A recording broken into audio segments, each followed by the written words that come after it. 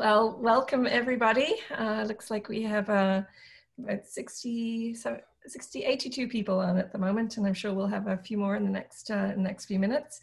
So my name is Jana Hexter. I work with the Northeastern IPM Center. We're based at Cornell, but we serve the entire Northeast.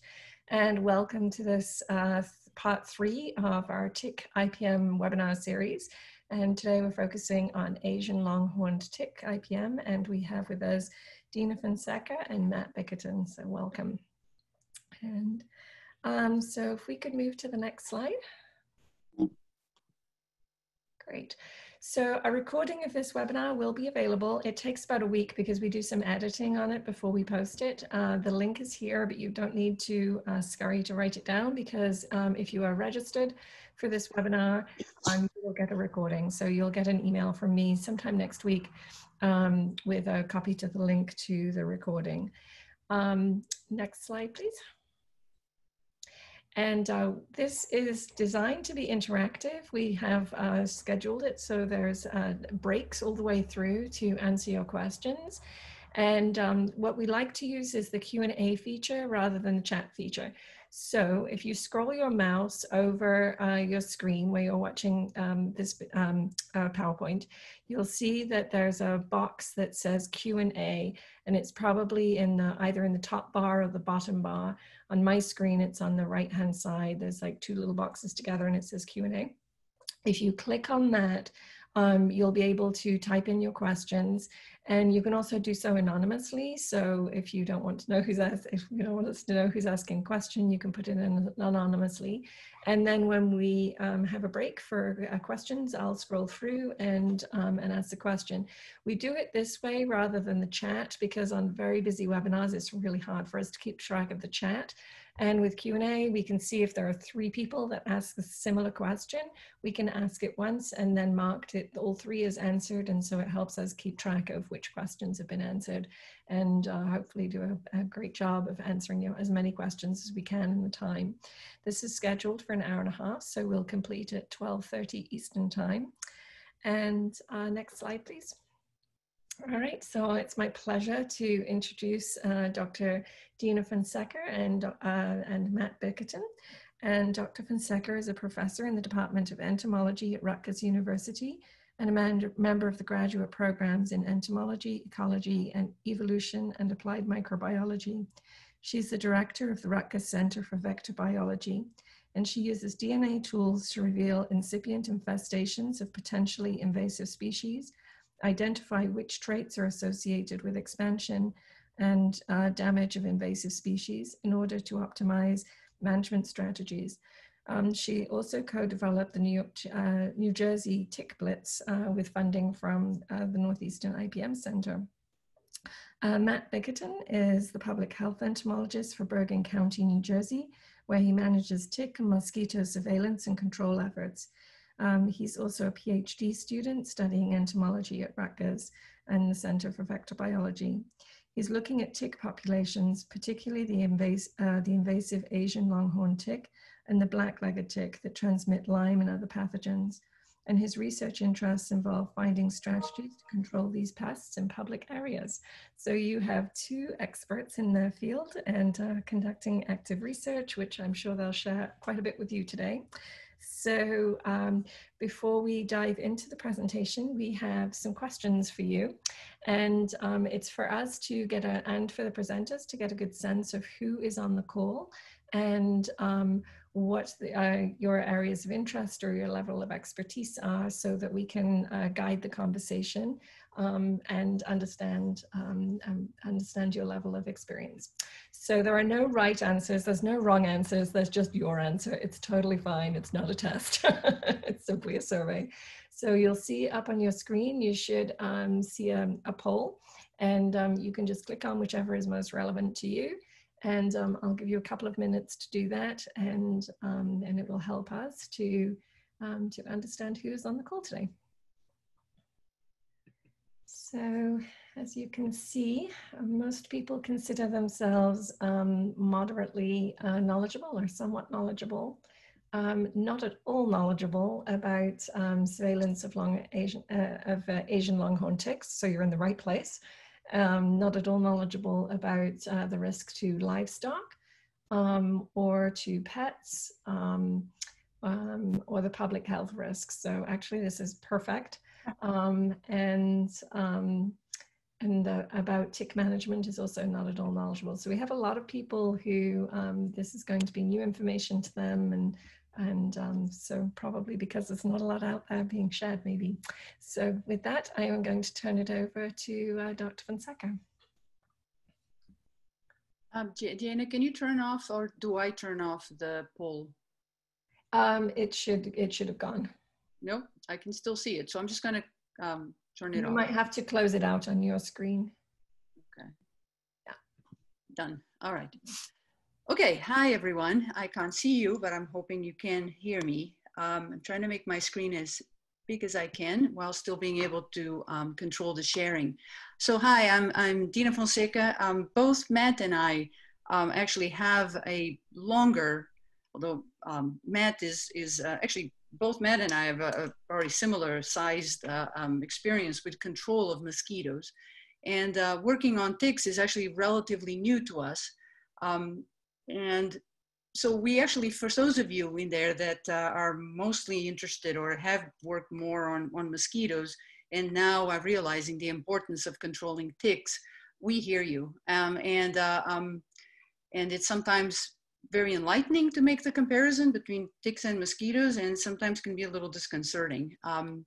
So for me, especially, I had just started working on ticks a few years before when suddenly this exotic tick sort of showed up in our lap in New Jersey, and it created a lot of stirring in the news, in the media, because this is, and I will be talking about more, is a parthenogenetic tick. So quote unquote, it can clone itself.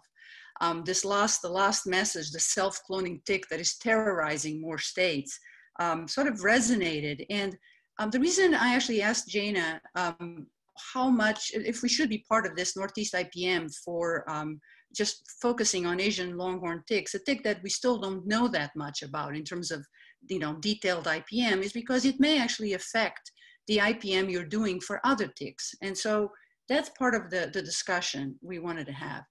So the short outline of what are we going to be doing today, mostly I'm going to be talking about, just very shortly, about invasive ticks in general, exotics. By the way, there's lots of jokes about ways of playing around with the word tick. So exotic ticks, invasive ticks versus native invaders, which we'll talk a little bit more. And then this concept that an ounce of prevention is worth a pound of cure in the context of invasive ticks. Then I will give a background on the Asian longhorn tick, its discovery, biology, behavior, vector potential, and I'll turn it over to Matt, which has been actively developing strategies for ALT, the Asian longhorn tick management, both in agriculture, livestock, pets, and in this case, primarily in public health. And then we'll have a short slide on to sort of take home messages. So the invasive process, this is taken from Blackburn et al. The invasive process, the concept of what exactly makes a species become invasive. So it has all these different steps. You have the transport of the species, and then you have, this is a very broad graph that includes, plants. Very often plants come in by cultivation, and also you can have a lot of exotic animals come in captivity, but you can bypass all of that and have it come in directly without any sort of direct, on purpose human intervention, although vast majority of these species come in through human transport, and then they become established or not. In all these cases you may have a quick failure. But if you have, especially in the Northeast, and this is geared primarily to the Northeast, which is why sort of a slight modification. If you have an overwinter survival, since the winter is here, kind of the big equalizer, or the big threshold that a lot of species have to overcome. If they become established, then they may spread. And in the idea that an invasive species sort of comes in with this idea that it spreads, and it may spread on its own, and very often it spreads again in context with human transport. And so all these stages have to be overcome by a species before it becomes actually an invader. And in fact, when I put together this slide the first time with the Asian longhorn tick, this was in December of 2017, where we actually weren't yet sure if it was going to be able to survive the winter. And that was part of the reason I put this together. Fortunately, in April of 2018, we found out that it had overwintered and in fact was quite well established. So, so this is specifically for the Northeastern US. I came up with based loosely on Heath 2013 Systematic and Applied Ecology manuscript, come up with a 5-step approach to assess the risk of a species, particularly tick species.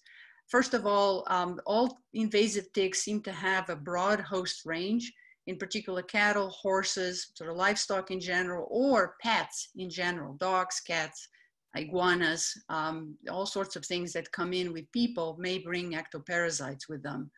Then if it has already spread outside its native range, and especially if it is adapted to anthropogenic environments, a human environment, either homes or actually associated with our pets, etc.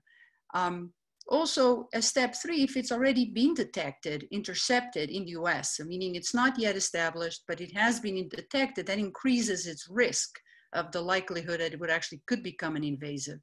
Finally, and actually not finally, there's one fifth step, but a 4th step, is it dangerous? Is it capable of reaching high numbers and spreading? Or is it a vector of damaging pathogens? And finally, is the distribution in the US dependent on environmental association? So if it's going to be introduced if it's an indoor tick, and can be introduced indoors, then basically it can spread across the entire United States. We all have homes across the entire area. If it's cold hardy, then it could spread into the Northeast. But instead, if it's tropical, it most likely would stay restricted into the southern United States, although we are going to be talking a little bit about how that is sort of spreading north. So those are the 5 steps sort of came up with. And so I took a look at what are the sort of potential exotics, the potential invasive ticks that could come and become an issue for the Northeastern US. And this is broadly taken from this book, Non-Native and Invasive Ticks, by Michael Burridge, which is actually quite an interesting read. So what are the exotics in US? Well, interestingly, and to be honest, there really are less than I expected and more than I expected, because I hadn't really thought about exotic ticks very much, about invasive ticks, before the Asian longhorn kind of came knocking. But the fact is, we've had 2 invasive ticks in the United States for a long time, and it's been quite dangerous. And there's been a lot of effort being done to control the 2 cattle ticks, Rhipicephalus annulatus and Rhipicephalus microplus. They've been around for a long time. One is from the Middle East, Mediterranean area. The other one is from India, Indonesia. They're both one-host ticks. They focus on cattle. Yes, they've been outside the native range. They've detected in the US. They are dangerous. They're vectors of cattle fever. And they've been a lot of effort has been taken to control them effectively, although they're still sort of incursions into the US, especially of Rhipicephalus microplus more recently. So these are sort of the standard invasive ticks that don't really affect us up here in the Northeast, because they are not winter capable, surviving the winter here in the Northeast. These are incredibly problematic species.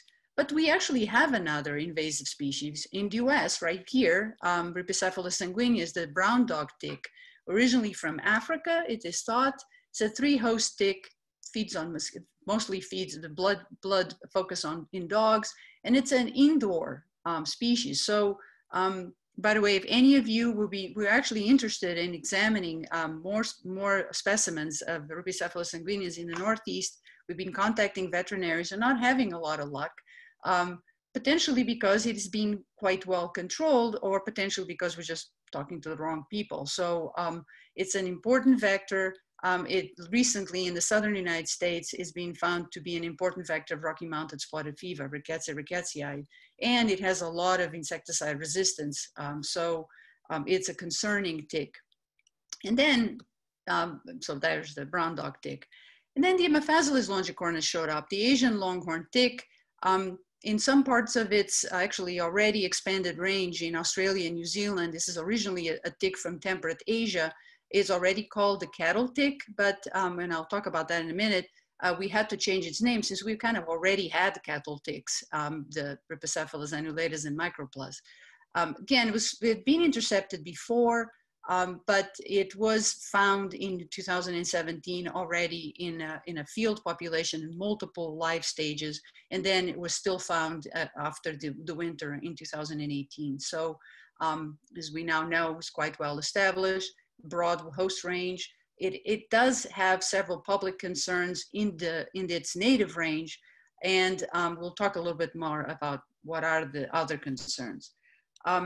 So these are right now the 4 invasive species of ticks that we know exist in the United States. And so what I'd like to talk about is what are other species that we are concerned about, and strategies that should be done to try and prevent them. So for example, Amblyomma variegatum, the tropical African bond tick, is a species already been introduced and intercepted. It's from sub-Saharan Africa. It occurs at a broad range of hosts, and it transmits heartwater disease. It's already found in the Caribbean, so it's already outside its native range. So it is a species of concern. Cute, very beautiful species, but still problematic, as all Amblyomma, nice, big, huge mouth parts. Other invasive ticks are others that are actually moving north, and I'm not going to spend much time talking about this. Happy to talk to any of you afterwards. These are species that have already been intercepted. We have some of them may actually be in the southern United States as natives, and these are all species that are of concern. Where although we're not really sure, for example, Amblyomma rotundama is actually another parthenogenetic species. And again, these are species that may already be present, but we're not sure. And then we have another concept, which are species that we know are native in the southern United States, but have become what we're calling native invaders, which are native species that are expanding north due to climate change or adapting to human environments. Amblyomma maculatum was originally just in the southern US and is now found as far north as Delaware. And in fact, we collected 2 of them in the last couple of years in New Jersey. So just 2 specimens. We're not saying it's established. It could have come with birds, etc. But these species are definitely expanding north. And it's a vector of tidewater spotted fever. So it is a problem. This is also actually Rickettsia parkeri is a public health concern, because although it's less pathogenic than Rickettsia, Rocky Mountain spotted fever, it does generate symptoms in humans. And then we have Ixodes affinis, which is sort of coming on the heels of Amblyomma maculatum, originally much more southern species. By the way, it does not have a common name. It's very easily confused with the Ixodes scapularis. But it has been found as far north now as Virginia. So this primarily health concern is the fact that it is a good vector of Borrelia burgdorferi, the Lyme disease bacterium, and it would be a really good zoonotic, it could increase, so heat up zoonotic Lyme disease transmission. And finally, other species to sort of keep an eye out for are species that are very associated with humans. The yellow dog tick, originally from Africa, is already across the world, potentially already invasive. It's a 3-host dog, 3-host tick, primarily on dogs. It's already outside its native range, we think. It's been intercepted in dogs in US, can transmit Babesia canis, so there is a concern for pets.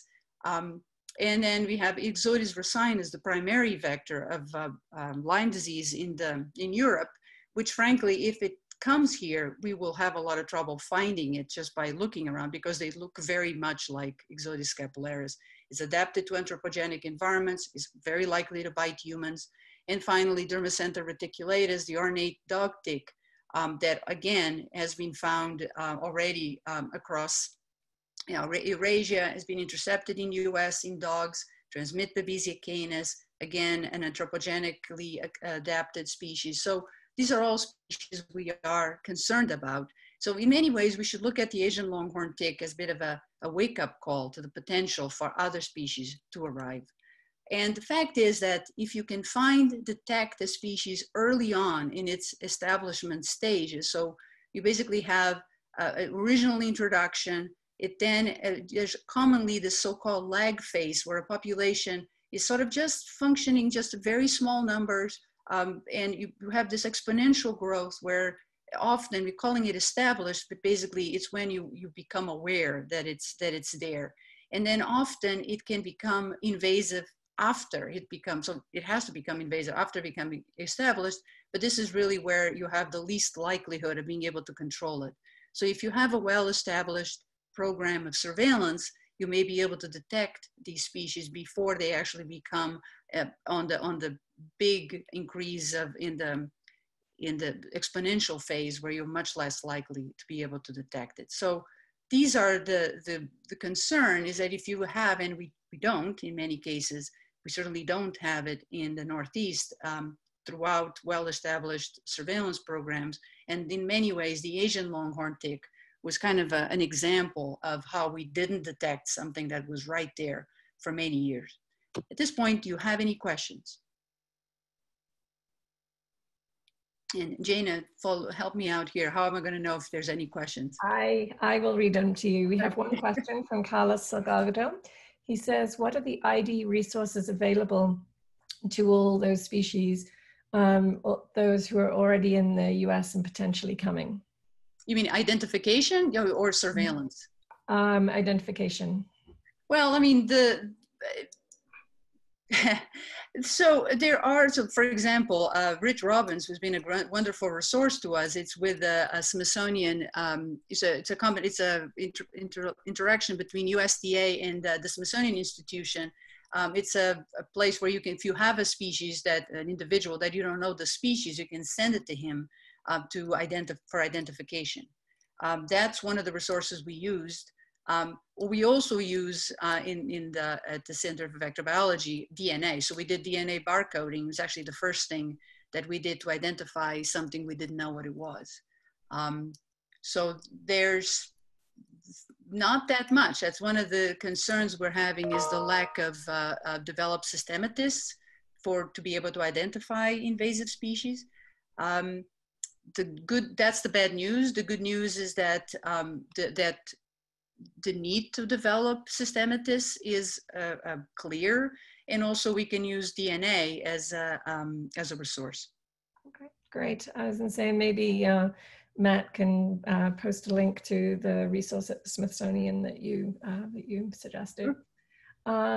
Okay, and we have one more question, but I'm going to move right along, and we can ask that question at the next break. So. All right. So I'm going to keep on going. So I'm just going to walk you through. In many ways, that's kind of the answer to the question you just asked me.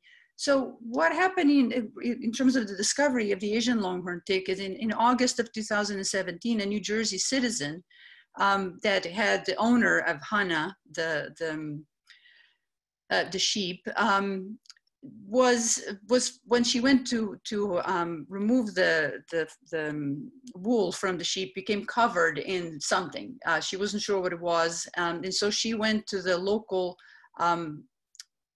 Department of Health, Hunterdon County Department of Health, where Tog Rainey, which is a mosquito specialist, looked at what turned out to be hundreds of larval ticks.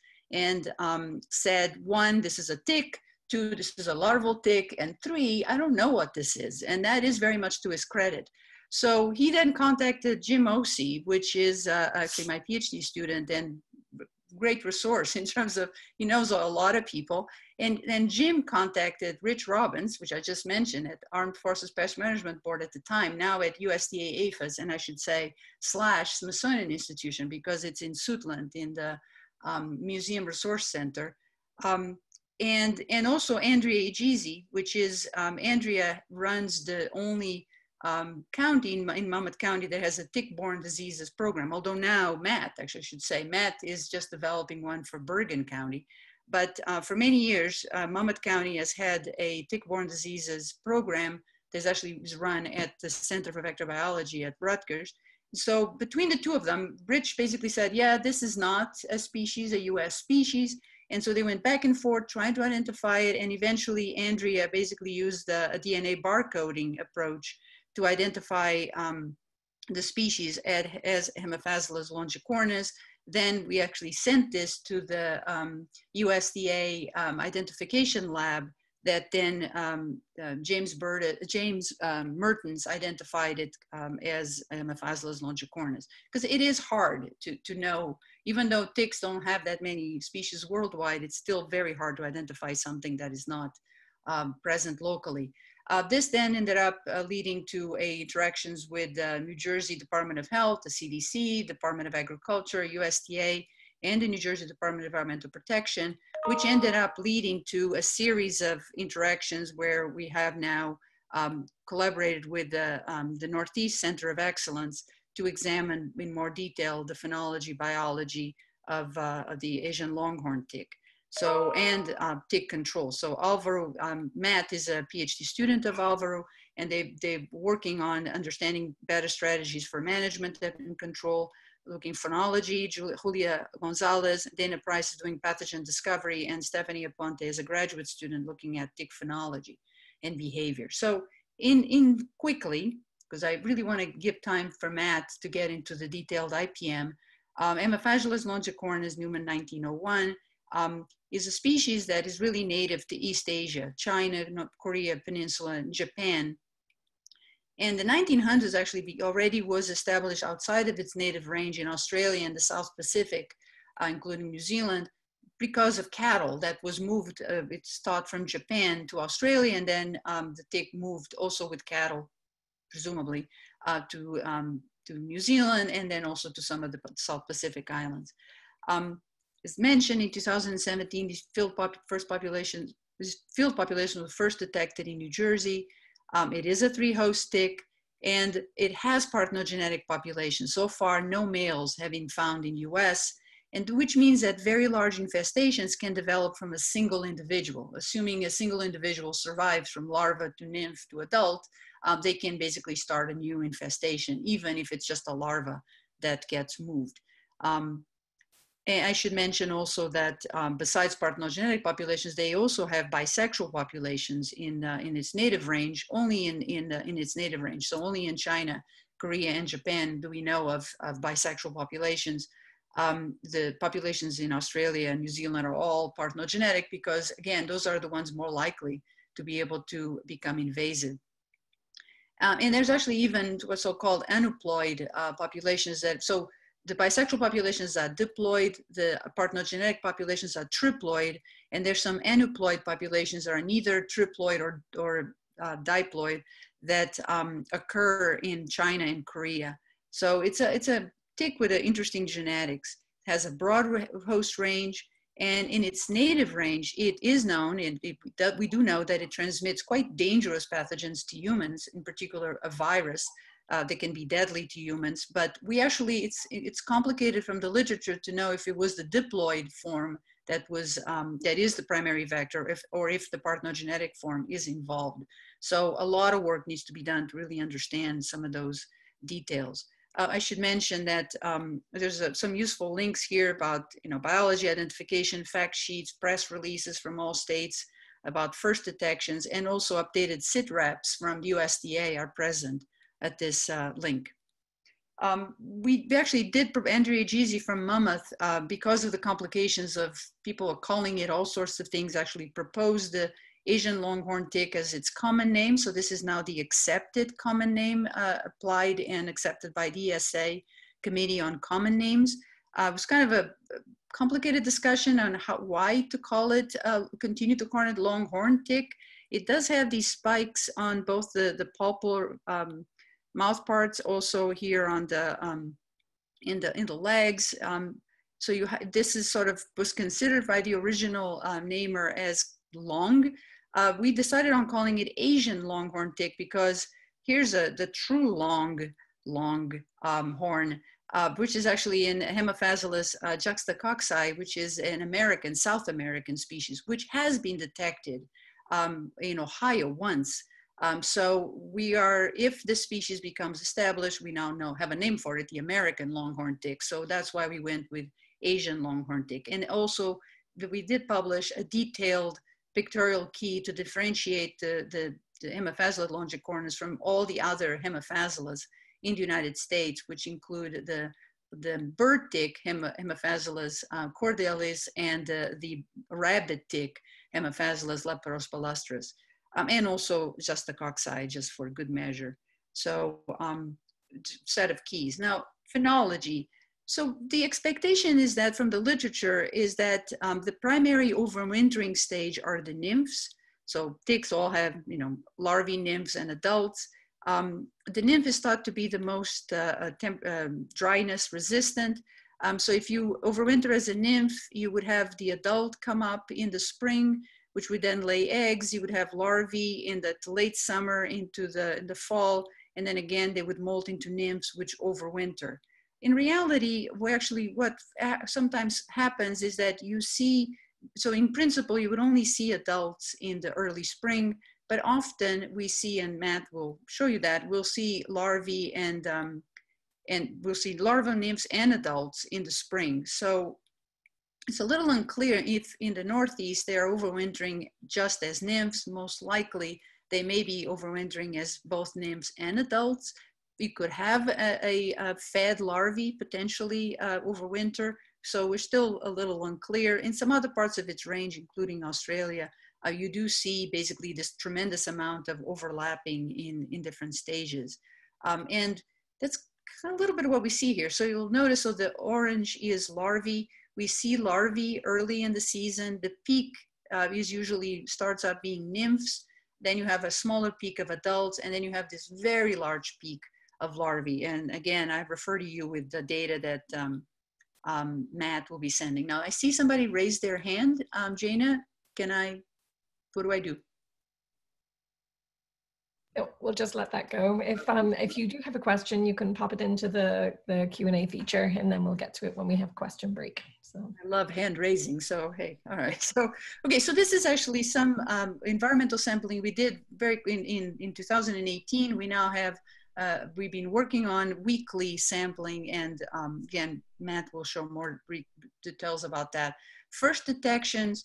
The first detection in 2018 was in April 14, which is actually one of the first days in 2018 where the weather was nice, and Jim Ossie and Andrea went out into the original detection site in Hunterton and found already larvae and nymphs. In 2019, the first detection was in March, and in 2020, the first detection was again in March, now early March. These are different locations across New Jersey, all in New Jersey. But we had a very mild winter this year, and that may affect when we do find them first. They are primarily found in the ecotone, so this sort of longer grass between just on the edges of the forest. This could actually be a path right here, and they often are found on the edges of paths. They are primarily on short bushes and grass. We use this tick sweep, which is what Melvin here is demonstrating. So it's basically a L-shaped system with a crib flannel sort of air cloth that is following this modification from Carroll and Schmidtman, which, however, in their description, they use it as a flag. We actually use it as what I call a sweep, because you can walk on the side, and which means you can treat your clothes with repellents and still be able to sample the field. We also, these ticks don't hang on very hard, so we basically check the sweep every meter, every 1 or 2 meters we check them.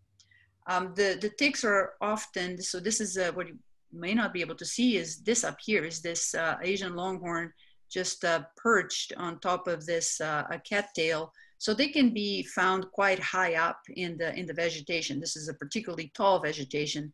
They would often be found on those little tips of the grass and when they're questing.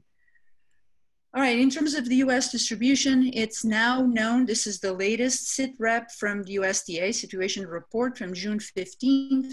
It's found in 12 states. It has a broad set of hosts from humans to dogs, cats, coyotes, etc. It is found in large Canada geese. That doesn't seem to be found very often in small birds. At least it hasn't been found in small birds. It was found in a red-tailed hawk that, however, was damaged, so it was on the ground. And it is not found, and this has become relevant, Matt will emphasize that again, is not found in mice. So none of the stages of the species is found on mice. Maria Duke-Wasser has been doing a lot of searching, and they find them very often on deer, but not on small little rodents.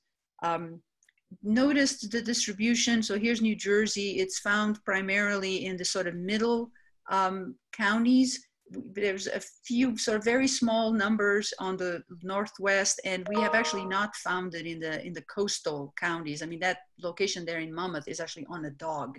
So when you're looking in the environment, we are not finding it in the environment in the southern coastal counties in New Jersey. So it's sort of associated with across New Jersey, what we're calling the Piedmont, sort of up here, sort of in the mountains as you're going south, both sides of the Appalachian. Again, not really being found in coastal counties across the Northeast. We're actually working with Ilya Rushlin to model what is determining the distribution of this tick. Right. Oh, and I should mention that once people started looking, we actually found specimens collected in Union County in 2013 were already Asian Longhorned ticks, and then James Murdens has found that a sample collected in 2010 was already the Asian Longhorned tick. Actually, and there is a quick question about this map. Someone asked what the different colors refer to. Oh, thank you. So this is, the colors are just refer to how the species was identified, how the specimens were identified. So the orange means that it was actually done with identification by molecular identification and morphological identification. The green is just morphological identification, and I believe the gray is just genetic identification. So I've been asking actually USDA to change this to species identified from the environment versus from a host, but it hasn't happened, and maybe it may not happen. Maybe I have to do it myself, but that would have been, I think, a more informative way of depicting this. But hey, I'm not the one making the map. All right. So any questions? I had questions right here. There are actually some people have been putting some really helpful links up there. Emily's question about who the specialist you referred to earlier, I'll let you answer that in typing later. There's one question before we move on to Matt, is Emily Dean asked, are larvae active during the winter, thus explaining the high numbers in January 2018? No, and that's actually nothing is active during the winter. So basically the populations disappear, quote unquote, from our sampling at the end of October. And then they don't show up again until the early spring. So this is, we're actually, one of the projects that is ongoing is trying to understand, is there really true diapause? How are they overwintering? But they certainly, they don't quest. At least they don't quest in places where we can find them. All right, great. Okay, and there are some other questions that you can probably type the answers to much better than verbally with people looking for resources. So with that, we'll move on to Matt.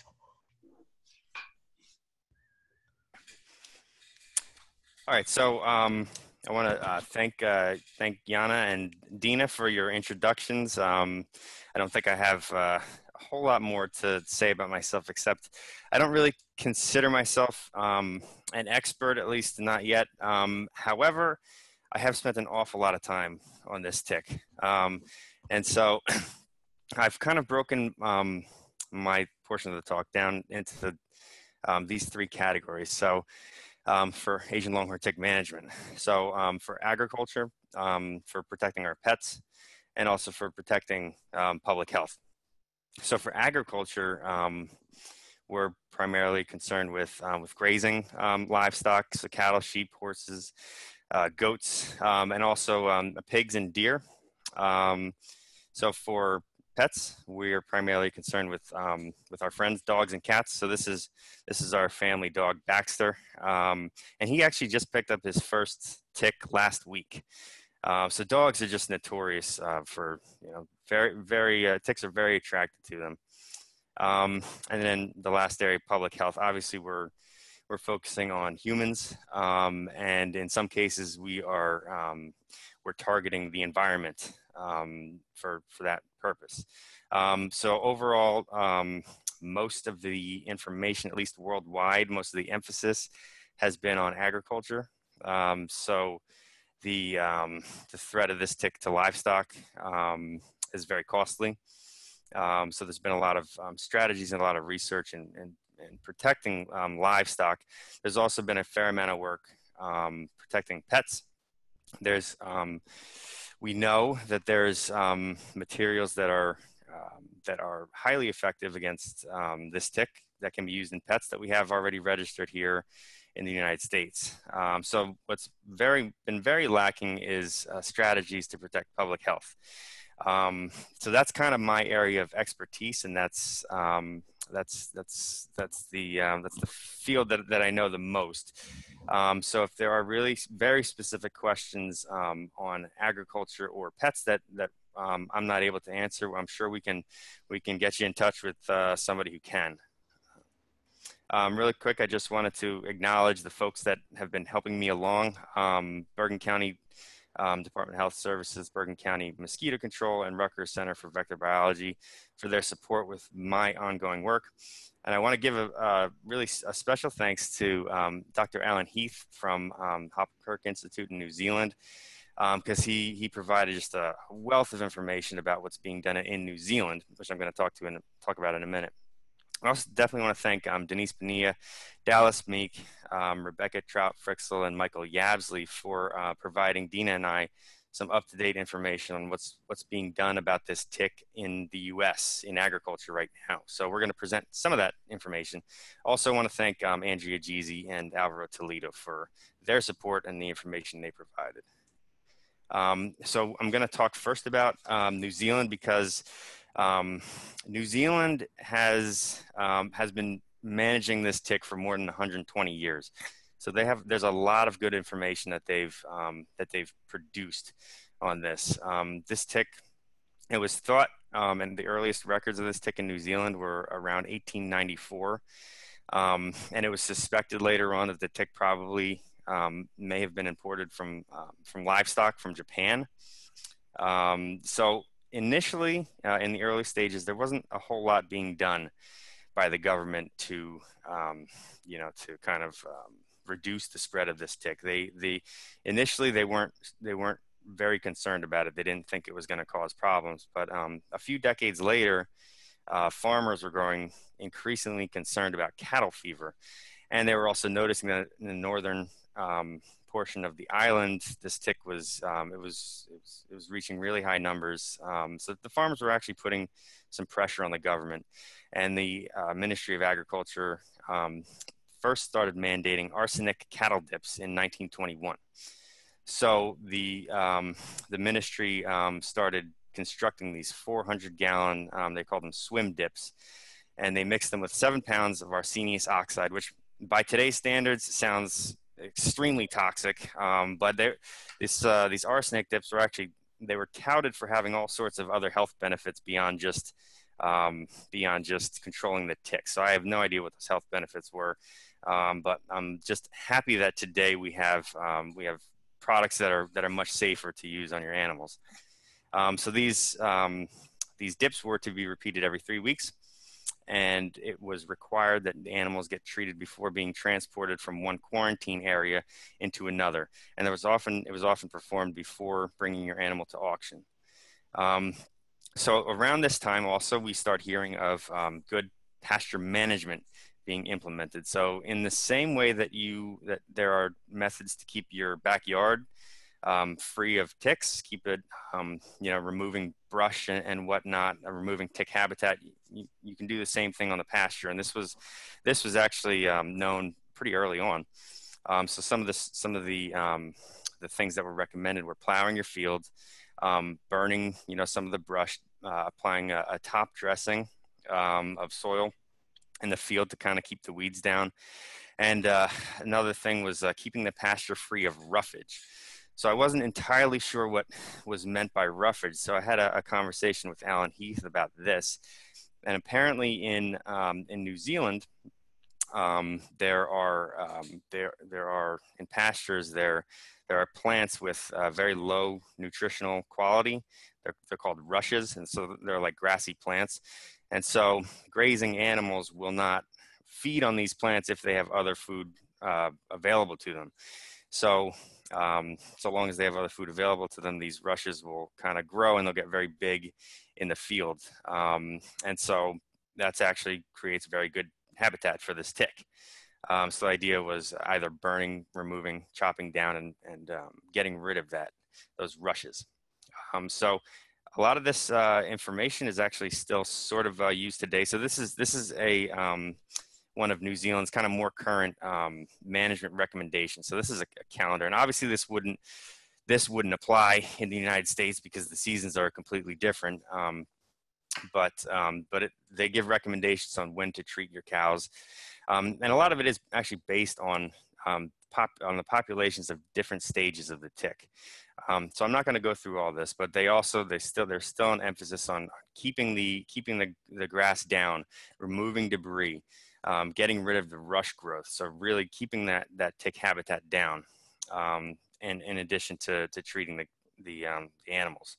These are really good tick management recommendations for farms, and I think some of this stuff may have to be implemented in the U.S. if this tick continues to spread and cause problems.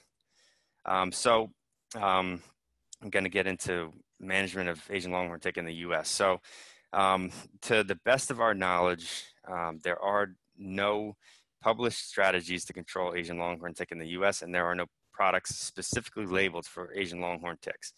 And that's across agriculture, pets, as well as public health.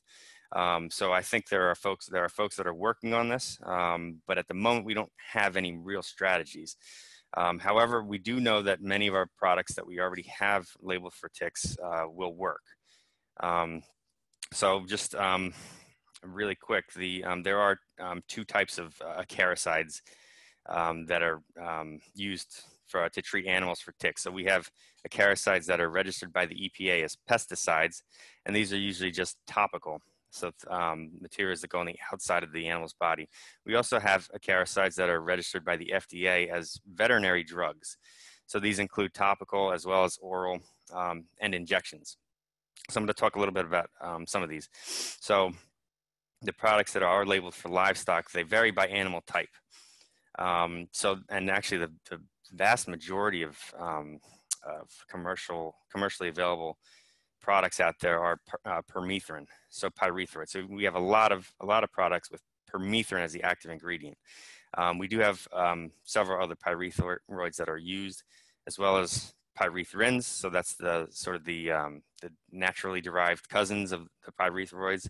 We have a number of organophosphates that are still used in agriculture, as well as the avermectins.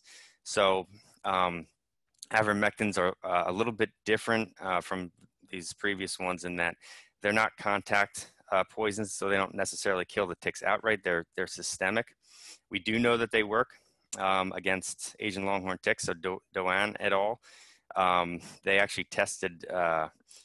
treated rabbits with a number of different avermectins, and they found that it was very successful at actually reducing the molting success of nymphs and the oviposition of adults. So ticks weren't able to survive after being treated. They have also been used in field situations to control outbreaks of Tyleria orientalis. So Park et al. Describes a threefold decrease in infection rate in cattle when used in the field to control Tyleria orientalis. So that's a pretty good result. So I have a few resources that I just wanted to discuss. So to see what materials are available for use in your state, we have this. It's called veterinaryentomology.org/vetpestx. So this is a really nice database that you can type in your state, type in what animal you're trying to protect, and what pest. So you're going to type in ticks, and it'll actually it'll give you a list of different products that you can use that are registered in your state. The only thing about this list is it doesn't actually include every state, but it has most of the bigger livestock states are on there. And then another resource that was shared with us is it's a really good one. This is tnticks.org. These are a number of different videos that show you how to check animals for ticks. So it kind of gives you, there's a video on cattle, so it gives you kind of a step-by-step way how to secure the animal, where to start. You're going to check ticks on the ears, checking ticks on the legs, checking ticks on the tail, and so on. And they have another one, I think, for dogs as well. So it's a really good resource to learn how to check your animal for ticks. So these are the main modes of application for controlling ticks on livestock. So the most common one is pour-ons and sprays. The reason why it's most common is because it's really easy to do. You're either spraying or you're pouring on kind of a measured dose of chemical on that animal, and you're treating it. Another one is insecticide impregnated ear tags. So there's a few of these that are labeled for ticks. Sometimes they just have a contact toxin in them. Other times they have both a contact and a systemic. And then the last one here, this is dips. So these go by a number of different names. I think they're called plunge dips or swim dips or saturation baths. It's all the same, kind of the same thing. You're actually kind of you're forcing the animal to kind of dunk itself in this kind of this bath, which contains some acaricide. This is probably one of the more effective ways to kill ticks because you're actually able to treat the entire body surface of that animal. The only issue with that is it's an added expense to construct one of these big baths on your farm, and it also, from my understanding, is it adds some undue stress to the animal. So it's not always may not be the best approach, but it's certainly maybe one of the more effective at controlling ticks. So a very significant finding, Tyleria orientalis was implicated in cow mortalities in Virginia. I thought this was really interesting. Actually, when this first came out, my first thought was that this tick we had just discovered its presence in 2017, and already we're seeing that it's transmitting a pathogen that we haven't seen before in the United States. Really interesting. It was Asian longhorn ticks that were found in the area of these cattle that were infected. Up to 13% of them were found to be infected with Tyleria orientalis. So that's a very interesting result. It's certainly not good news, especially if you're a cattle farmer. But we reached out to a number of folks at the USDA, and they told us what some of these cattle were being treated with. So one of the products was gamma cyhalothrin. This was in the commercial formulation was called StandGuard. So that's a product that's it's actually labeled for lice and horn flies. The reason why they were using this was because we have this reference down here, this Park et al. This paper, it was they tested a whole suite of different active ingredients against Asian longhorn ticks, and gamma cyhalothrin came up as one of the most effective. So they were really going for using the most effective product to kill these ticks. So one of the things that I think we need to do is we need to work on getting these materials labeled for ticks so that they can be used. So we obviously want to be able to use the best things that we have, the best tools that we have available. The other thing that they used duramectin. So that is one of the avermectins that I discussed. That's a veterinary drug, so it's an injectable. So that's actually labeled for internal and external parasites, and it is good at killing ticks. So I'm going to talk quickly about tick management for pets.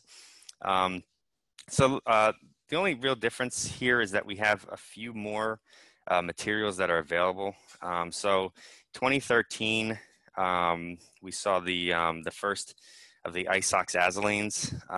They came out. They seem to be really good. They're broad spectrum. They're chewable, so the dog or cat, I guess, just has to eat it, and they provide up to about 12 weeks of systemic activity against ticks.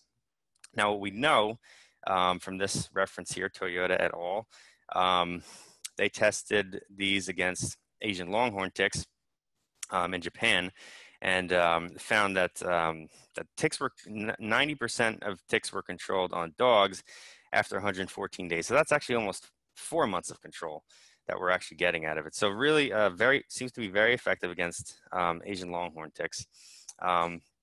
The others that we have pyrethroids. Now these are mostly used for dogs. I think we have one that can be used for cats, but cats have a harder time metabolizing pyrethroids, so usually a little more toxic to cats. We also have fipronil, which is used as a topical. Sometimes it's like drops that go on the dog's back. That's labeled for dogs and cats, I believe. And then for dogs, we can also use amitraz. So this is kind of an older material. It's an acaricide. It's very effective at killing, actually very effective at killing Asian longhorn ticks, and it was used a lot in the 1980s in New Zealand. And that's it's mostly used for mange, but we know that it should be effective against Asian longhorn ticks. Okay, so this, I'm going to just quickly share with you this table. This was produced by Dina Vaughn and Rebecca Trout-Frixell from University of Tennessee. I really like this table because it kind of summarizes a very complicated situation. I mean, we have a lot of different active ingredients out here combined with a lot of different potential uses for them. So we have these first four. These are fluorolaner, lotilaner, afoxolaner, and sarolaner. These are those asaxolanines. So these are only really used for dogs and cats. But we also have fipronil. We only have one pyrethroid that's labeled for cats, but we do have a few other potential pyrethroids that can be used for dogs. But if you look at down this list, we have permethrin. Permethrin's labeled for a whole lot of different livestock uses, and that's it's one of the major products used for livestock. But again, for livestock, we also have a few different organophosphates that are available. Of course, for lactating dairy cattle, we are somewhat limited, more limited in what we can use. But for beef and non-lactating dairy cattle, we can use a number of different products. So that's the list. I am told that this may be a partially incomplete list, so it might be a little bit abridged, but it's a really good starting point, and this is some really good information here. So one thing I did want to discuss was acaricide resistance. As we know, around the world there have been dozens of tick species that have become resistant to acaricides, and particularly in agriculture, so different species of cattle ticks and so on. So in New Zealand, a few years back, there was, and you can read about this in Heath and Levitt 2015, they discussed the potential for resistance to occur because there was only one compound that was registered for use in dairy cattle and deer. However, they did not detect any resistance, and they actually attributed that to the lifestyle of Asian longhorn tick, being that the animals are treated themselves, and yet this tick most of the time spends most of its time off host and in the environment. So the chances of the entire population having enough pressure, selective pressure, from being treated they considered it to be fairly low, and that's why they thought resistance hadn't been detected yet. However, resistance did occur in Korea. So in Korea, they were seeing 7-fold increases in the effective doses of cypermethrin that were needed to control Asian longhorn ticks. So resistance, we know from that, we know resistance is possible. We certainly want to have multiple modes of action available. The difference here is, and this is kind of just speculation, but in Korea, we do have both bisexual and parthenogenetic strains of this tick. And whereas in New Zealand, we have only the parthenogenetic strain. So it's possible that there could be a greater chance of mutation because of the recombination with a bisexual strain. That resistance development might be a little bit easier. But again, that's kind of just speculation. But it's definitely interesting to think about. So I'm gonna open it up for some questions, if there are any. Yep, there are. Mark Lasher asked, does selamectin work against ticks? Selamectin, most likely, but I don't have any specific information about that. At least with as it relates to Asian longhorn ticks. Okay. Eric Dotseth said, are you finding Asian longhorn tick closer or further from human population centers? That's a very good question. I like that question. So, and I'm gonna actually address that in a little bit more detail when I move on. But so we're here in Bergen County, and this is we have population here is about 1 million people. And as Dina can probably attest, we have a really high population of Asian longhorn ticks right here. So we're seeing them in small kind of city parks. So yes, we're definitely seeing high populations very close to humans. And it's my understanding that we also do see high populations on certain cattle farms, so kind of more rural areas. But yes, we do find them close to humans. Okay, great. And we have some other questions, but I'm going to leave them until the end of your presentation because you may cover some of them as we go on. Sure. Okay. All right, so now I'm going to get into the final topic, which is public health control of Asian longhorn ticks. And right off the bat, we know the best way to avoid getting bitten is to take protective measures. So Foster et al. Tested the 6 of the CDC recommended insect repellents. So we have DEET, Bickerton, IR3535, oil of lemon eucalyptus, paramethanediol, and 2-undecanone. And they tested them against Asian longhorn ticks, and they found that all these products showed 93 to 97% repellency over a period of 30 minutes. And I think repellency was measured as the percentage of ticks that were repelled from that material. They also tested permethrin impregnated fabric, and they found that it repelled 96% of Asian longhorn ticks in 3 minutes. So we know that now a lot of the protective measures that we already have, that we're already using, are quite effective against Asian longhorn ticks. And I think probably the trick is just getting people to use them.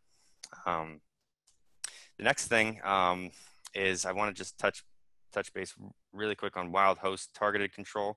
So this is a method of tick management that is used particularly against our native species of ticks, so black-legged ticks, as well as Lone Star ticks.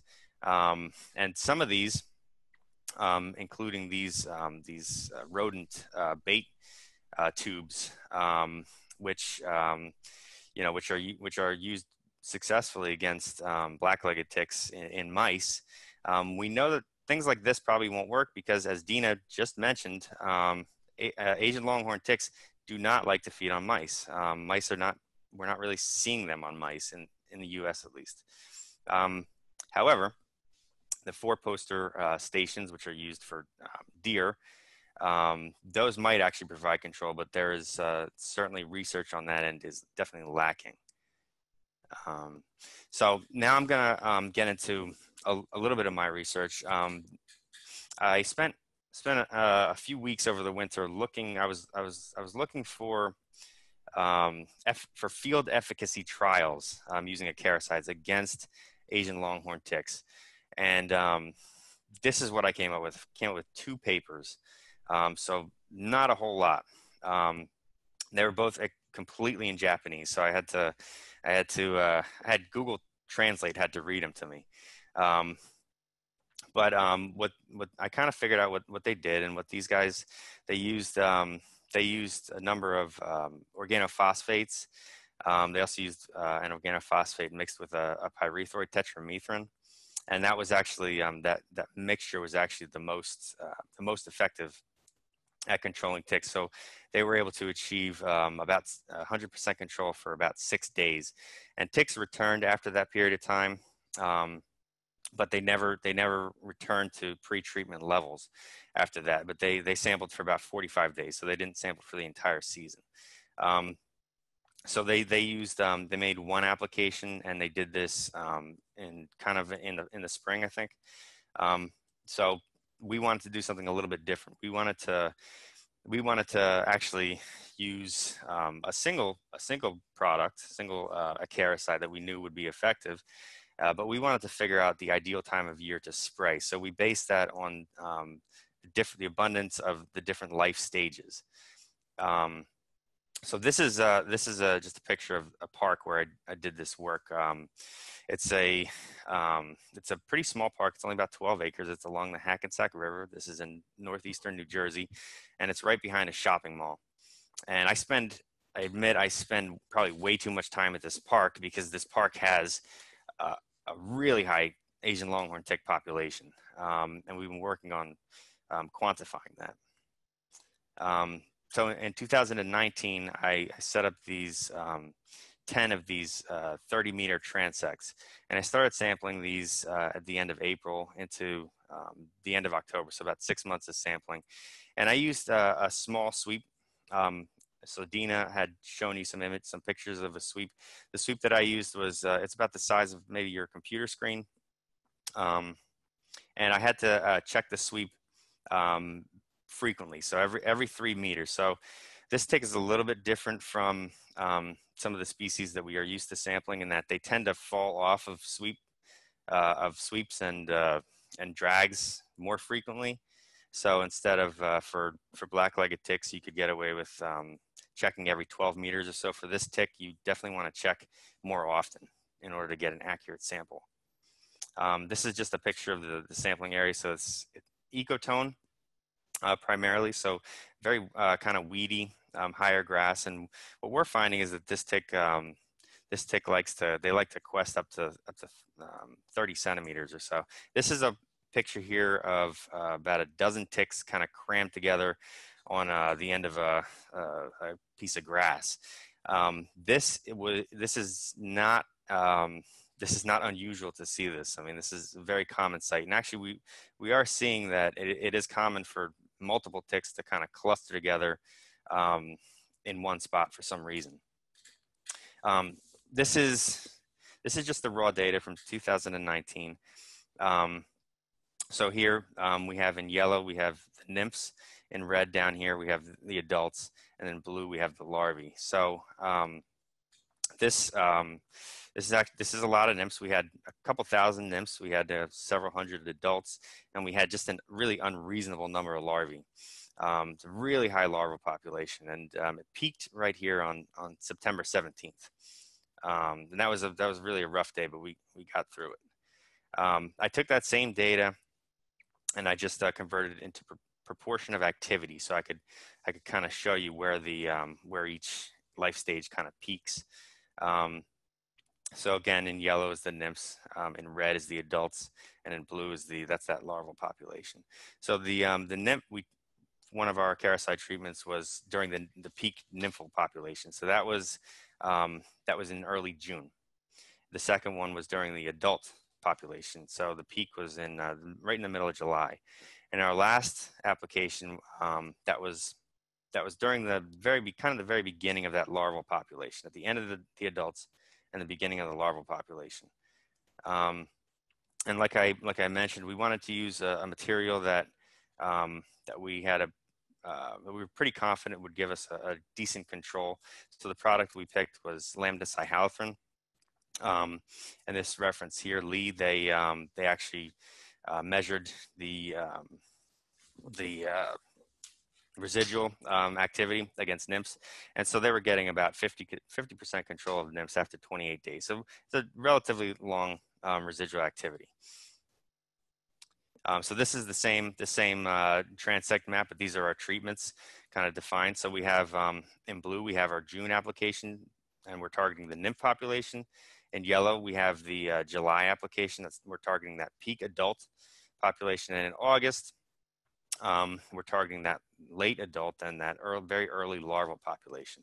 And then we have our last treatment, which was the sequential application on all 3 dates, where we're actually targeting all 3 stages. And then we have our untreated controls. So here I'm showing, and I apologize because these graphs look a little bit busy, but I'm showing you, on top, I'm showing you one of the untreated plots. On the bottom, I'm showing you one of the treatment plots. And on the left axis, that's adults and nymphs per square meter. And on the right axis is larvae per square meter. And you'll notice that the larval scale is about 100 times more than the scale for the adults and nymphs. So for our June application, that happened right here on this green line. So we achieved very good control, 100% control for 42 days. So that was kind of unexpected. Didn't really know how long it would last, but there were no ticks in these treated plots for 6 weeks. However, what you'll notice as the season went on, that application didn't seem to have any real effect on the adult population that followed, nor on that huge larval population in the fall. So this was our next treatment. This was the July treatment. So we treated right here, right during that peak adult population, and we had a similar result, 100% control for 35 days. But what you'll notice as the season progressed, that larval population was much smaller than it was in the untreated plots. So it actually wound up being a 75% reduction in the larval population. So that was a good, kind of an interesting result. But by far our most effective treatment was this treatment in August. So we applied right here, just as we were starting to see larvae, and kind of as the adults were on the decline. And we had 100% control for 7 weeks. So a really long period of control for this tick. We started to see ticks here. These were mostly larvae, and you can't see it in this graph because the scale is so big. But you'll notice, importantly, over the rest of the season, the larval population never really developed. So single-digit numbers of larvae for the rest of the season. So really good results in control. And I think it was about 99.8% control of that larval population. So a really good result. And this is when we spray on all 3 dates. So we're treating in June, July, and August. And this actually gave us, for the season following treatment, we had a 99.9% control of the entire population. So our conclusions, lambda cyhalothrin was highly effective against Asian longhorn ticks in the field. Foliar applications of lambda cyhalothrin can control 100% of Asian longhorn ticks for up to 7 weeks in the environment. Again, the June application, it definitely provided control of the nymphal stage, but it didn't have any real effect on the subsequent adult and larval populations. Our July application actually provided 75% control of the fall larval population, which was really one of the main goals, was to prevent that huge larval population that we saw. And then the August population reduced all stages of Asian longhorn ticks by 99.8% from August through October.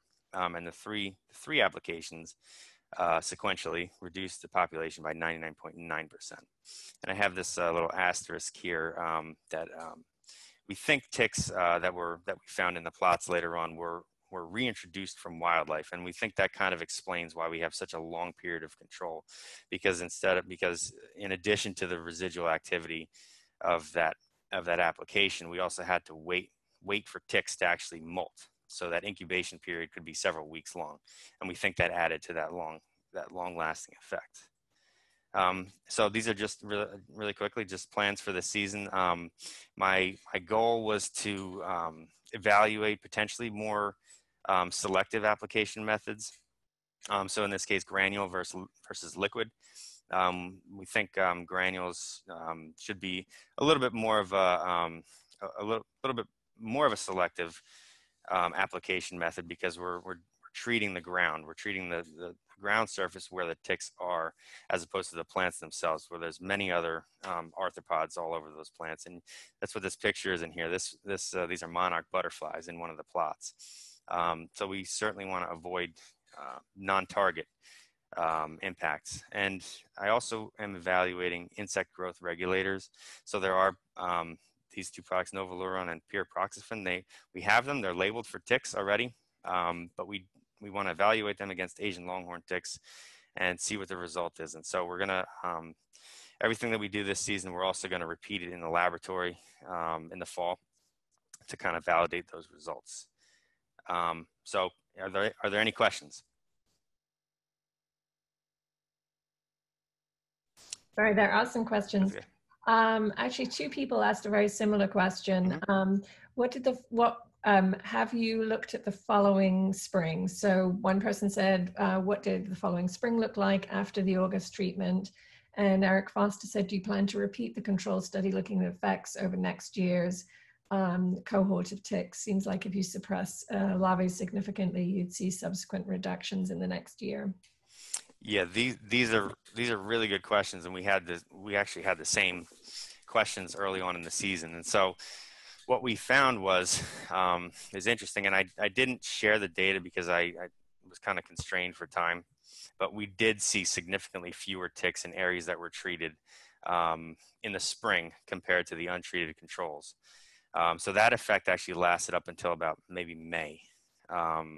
So yes, we do see suppression of ticks following the following year from sprays that occurred as much as, and it was as far as 10 months. So there were actually fewer ticks in the spring in plots that were treated in June the previous year than there were in the untreated plots. So I don't have a really good explanation for why control lasted that long, but it did. So looking at that needs to be repeated. But ultimately, because there's so many ticks in this park, there's a lot of wildlife in this park, by about early to mid-May, the tick population in every single plot kind of returned to its normal levels.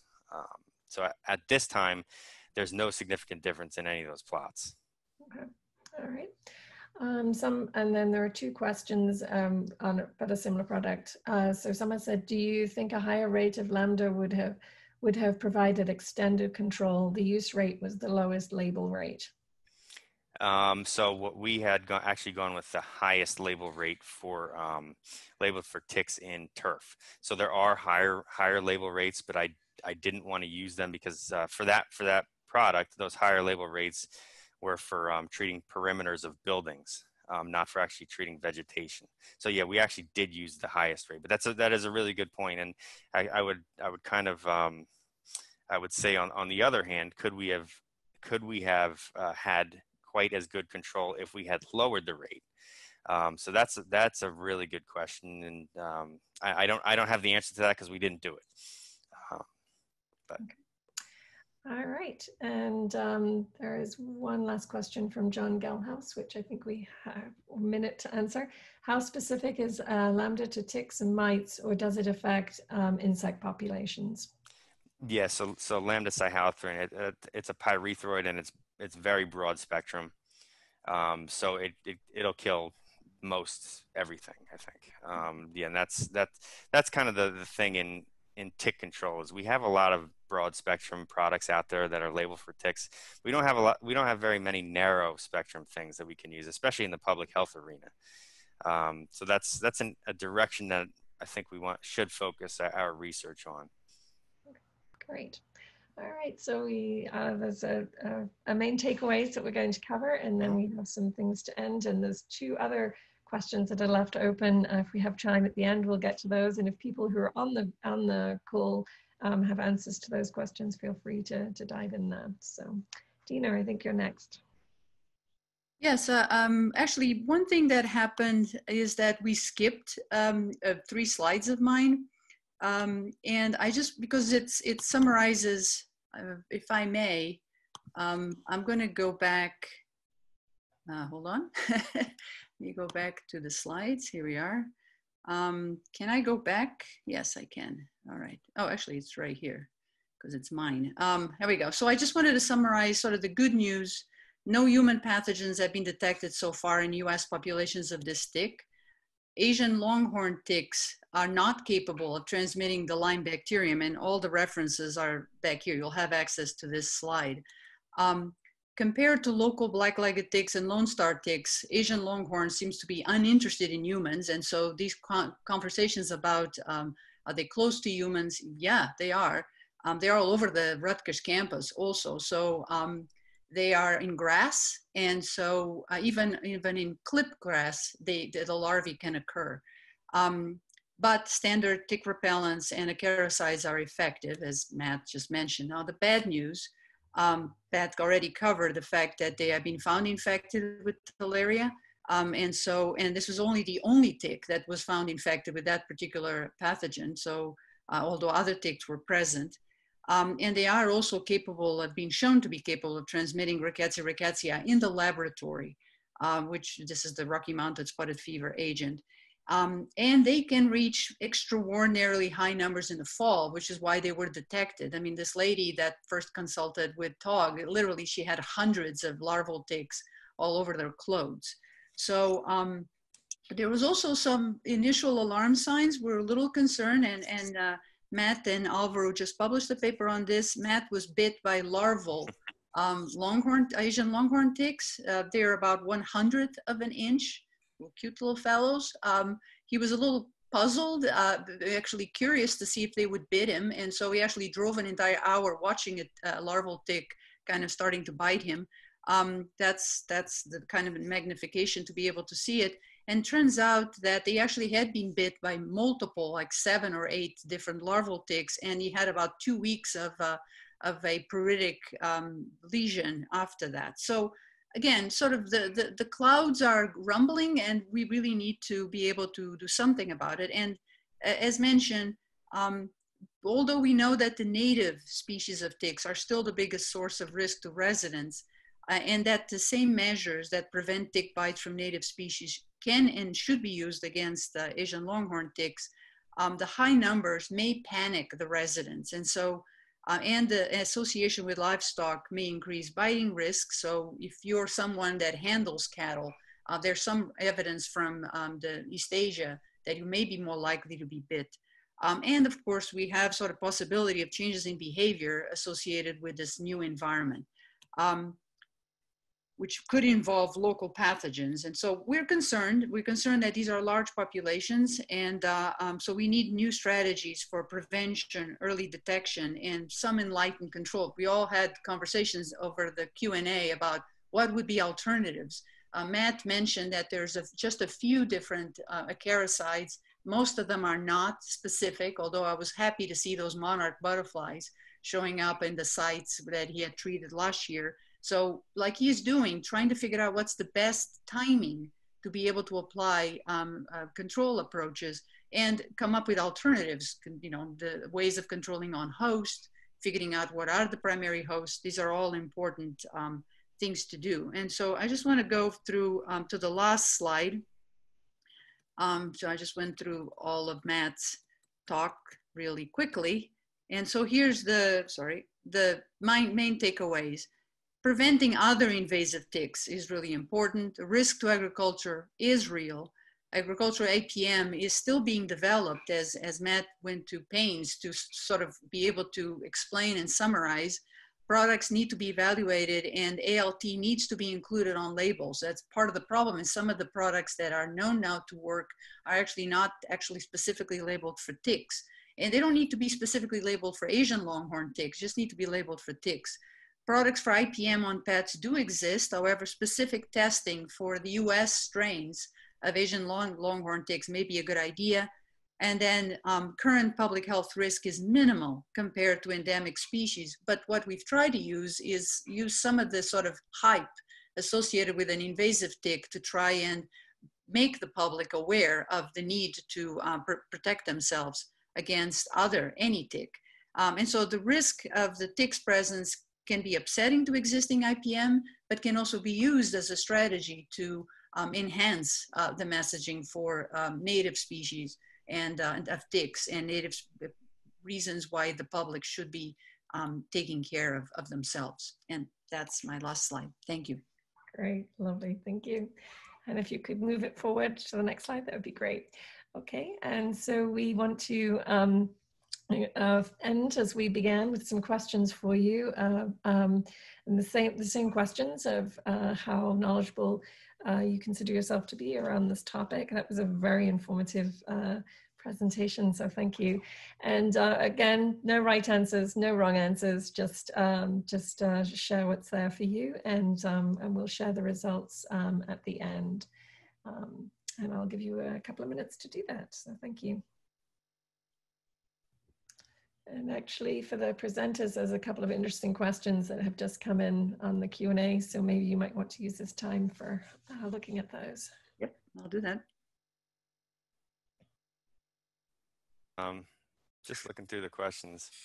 I mean, there's one interesting one. Are dips baths more problematic for the environment because you need to mix up, you know, hundreds of gallons of formulated product, and then what do you do with it?